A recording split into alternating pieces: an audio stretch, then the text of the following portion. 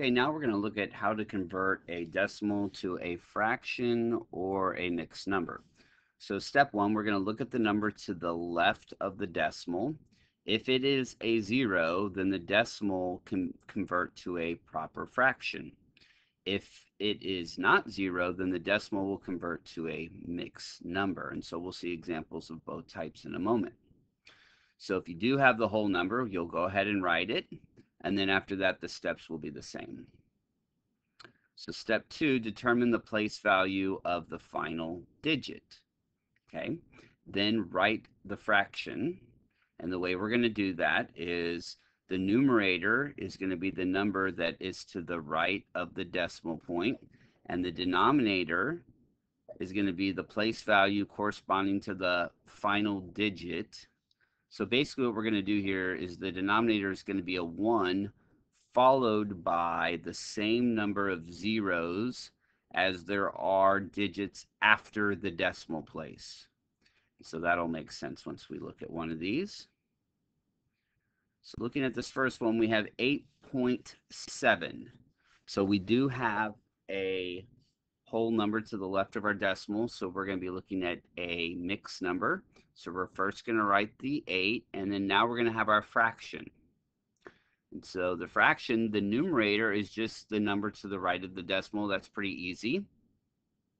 And then you're going to have a 1 followed by the same number of zeros as there are digits after the decimal spot.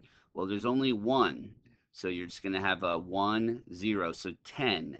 So this is 8 and 7/10 right here. 8 and 7/10, and that's our tenths place value right there. Okay, looking at our next one, we have 0.81. So this time I can write this as a proper fraction. I'm not going to have to do a mixed number. So the numerator is going to be the value followed by the decimal, which is 81 or 81. And then the denominator, you put a 1 followed by is zeros that are the same amount of digits that follow the decimal. So 1, 2. So I'm going to have 0, 0. So 81 over 100, or 81 100ths. 81 100ths. And if you look at our directions, it does say to reduce if possible. And I don't believe we can reduce here, but we will see one in a moment where we can. All right, moving on to our next example, C. So kind of similar to A, we have 6.84. So we're going to have a mixed number just like A. So we're going to have 6, and then our fraction, which is going to be 84 over, and then 1 followed by 2 zeros, so 100. Okay, so 6 and 84 100ths. But you'll notice that 84 and 100 are both even. So that does mean that we can reduce it. Now, there's a couple different ways we could do this, but the way I like to do it is I'll just start by noticing that they're both even, and I will cut them in half. So then this would be 6, and let's see, half of 84 would be 42, and half of 100 would be 50, but they're still even. So let's go ahead and cut them in half again. So then we're going to have 6 and 21 over 25. And I do not believe they have any common factors after that. So you can try, but I don't see any common factors. And there we go. And if you wanted to reduce it all at once, if you notice that they both had a factor of 4, that would be fine. But for me, I like to kind of take it in smaller bite-sized pieces.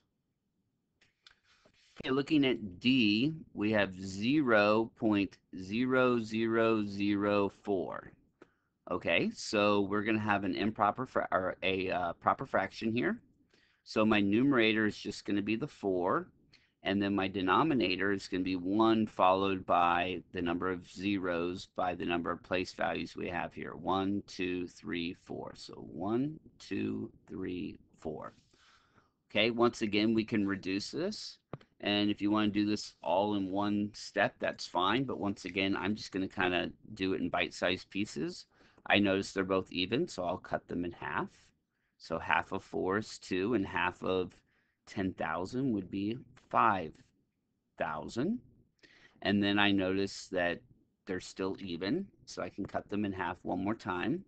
And so then this will be 1 over, and then half of 5,000 right here is going to be 2,500.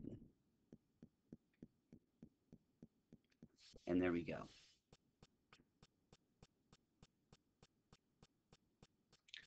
All right, moving on down.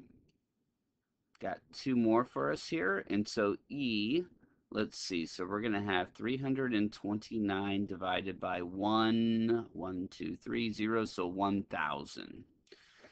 And so we could kind of play around with this and see if it reduces, but I do not believe it does. So you can play around with it if you want, but I believe that's where we're going to get stuck. Okay, one more. So F. So we have 272.42. So we'll take the 272 and then we'll take the 42 and put it over 1 followed by 2 zeros. So 142 100ths.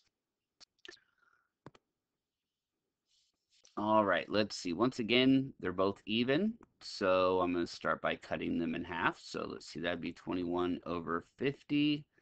And let's see, yeah, the only thing that divides into 21 is 3 and 7, and 50, that neither one of those divide into 50.